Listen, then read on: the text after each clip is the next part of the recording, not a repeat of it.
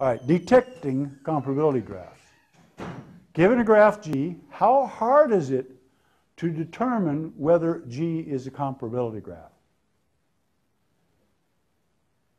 We start with the observation that just like cover graphs, the question is in NP because for a yes answer, there's an easily testable certificate. Oh, I see a typo.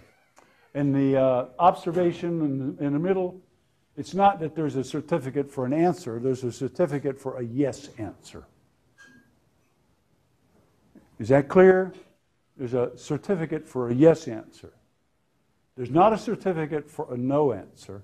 At least we don't see how to do it immediately. In certain very special cases, there's a certificate for a no answer.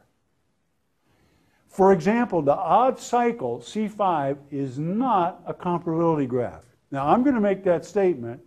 What I'd like you to do is to see if you can verify why there is no poset whose comparability graph is a 5 cycle. So take your notes, take your papers, talk to your friends, and see if you can explain why there is no poset whose cover graph is C5.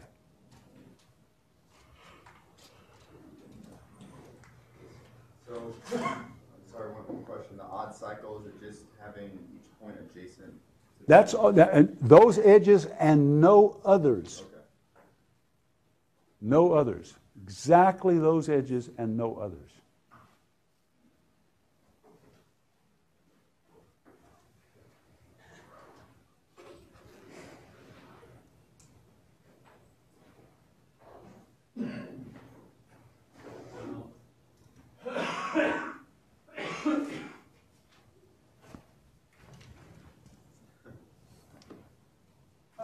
I'm seeing lots of blank faces.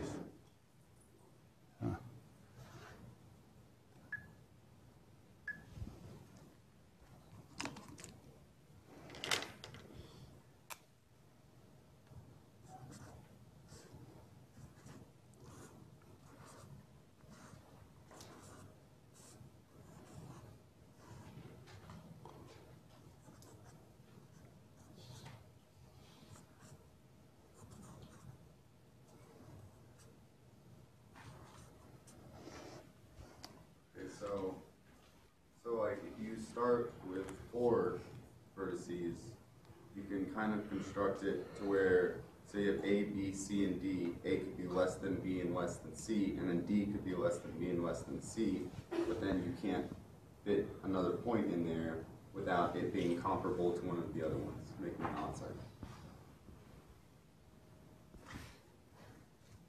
Not 100% compelling, but you're in the right neighborhood.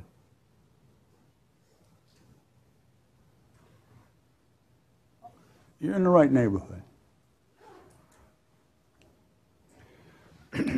Okay, let's look at E and A, for example. E and A.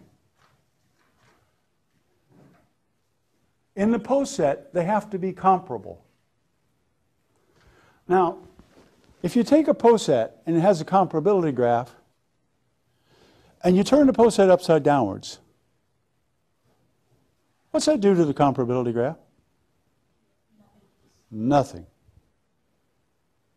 Watch this. Hand waving.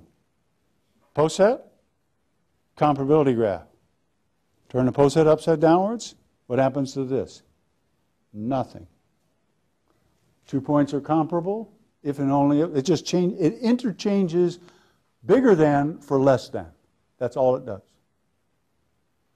So, if A and E are comparable, I might as well assume that A is less than E. Now, I'm drawing it like it's a cover, but I don't know that. There might be more points in between, but A is under E. Now, look at E and D. E and D are comparable. So either E is over D or E is under D. Which way is it? And this is back to your point now. if I've got E is over A, and I've got E is comparable with D, is D over E or under E? If D is over E up here, then D is over A. But D and A are not comparable. So it has to turn around and go down to get to D. Again, I don't know whether this is a cover. There might be more points in here, but it has to go down. Now, is C going further down or back up? It has to go up. Because if C is down here, then C is comparable with E. You see that? If C is down here, then C is less than D, and D is less than E, then C would be less than E. But C and E are incomparable. So C has to turn around and go back up. Well, then B has to turn around and go back down. Okay. Now you have to get back to A. So B has got to be comparable with A. If B is over A, then if B is over A, no, I left out D and B, this is C. If B is over A, then C is over A, and it isn't. If B is under A, then E is over B, and it isn't. So no way to get the comparability between B and A. Okay, now I didn't say that was obvious. I'm just saying the referee could check this out. You explain it to the referee listens. Well, actually, you've got a point there, you're right.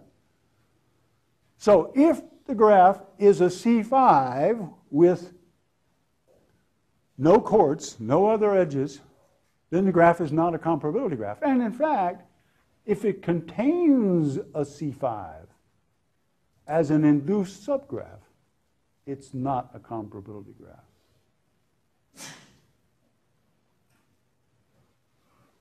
But what happens if it doesn't? Then are we stuck in the same situation as before? Is this an NP complete problem?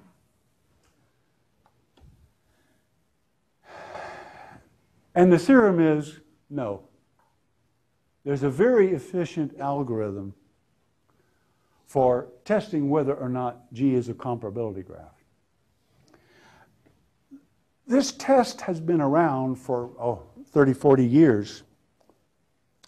But when it was first discovered, and it was discovered in equivalent forms by many people, this was before the issue of complexity was part of our discussion. And so it's pretty difficult to say who's actually responsible. If you check this on the web and ask Google, who first settled the complexity of is the graph a comparability graph, you'll be probably taken to an Israeli computer scientist / mathematician named Marty Golumbek, M.C. Golumbek. But Marty would say it's not really his result. He's just stating formally what is clear from other people's work. Now, we're going to develop this algorithm. It's not going to be totally trivial. It's going to take a little time. But when we're finished, you'll be able to feel confident that if you're given the data set for a graph of modest size, you can do it by hand.